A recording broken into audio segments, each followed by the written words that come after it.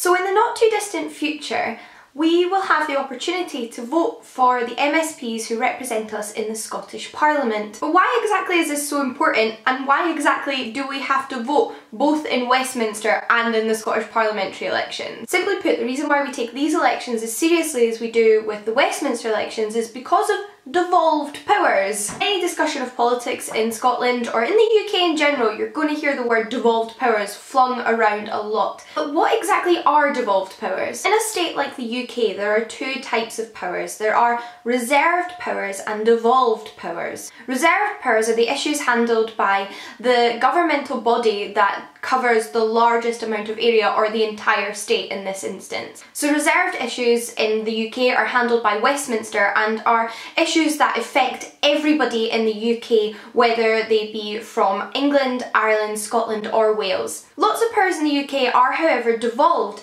and that's not just in Scotland. Many issues are deferred to smaller state bodies like the Welsh Parliament and the Scottish Parliament for them to handle, and devolved powers are issues which are handled by a separate government body which deals with a smaller area in the country, like the Scottish Parliament, which deliberates and legislates on certain issues to decide how they specifically affect people in Scotland. Devolution doesn't stop there, however. There are actually a lot of issues which are further devolved within the countries in the UK. So within Scotland itself, there are 32 local government bodies, which you may be familiar with as your city council, which take certain issues handled by the Scottish Parliament and deal with them specifically in their own area, like primary and high school education. Reserved issues handled by Westminster include things like foreign affairs, immigration, UK defence, employment legislation, welfare, currency regulation, and taxes including national insurance and VAT. In the Scottish Parliament, we currently have control over, and have had control over for many years now,